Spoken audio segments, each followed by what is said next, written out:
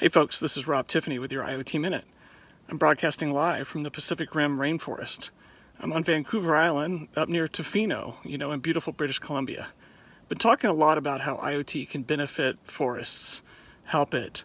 What about helping people who visit the forests? I'm kind of talking about safety here. This is where IoT can be a big help as well. I said before, there's typically no cell coverage in these places. And so if you are in an emergency, there's some crazy wildlife out here sometimes, or you might get injured, or something may happen to you, or you might just get lost. You may not have cell coverage to make a call to get help. You may not have one of those cool SOS devices that snow skiers have in case of an avalanche.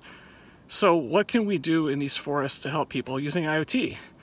Well, using these small, low-cost microcontrollers, and maybe something as simple as a button, an alert button, that calls out for help.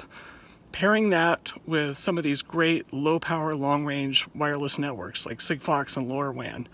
I believe coupling those together, getting it back to a ranger station or whatever else is appropriate, is a great way to help people visiting these forests, and scatter these throughout pathways where they can be easily found to help folks out when they are in a crunch in the forest. I'm out.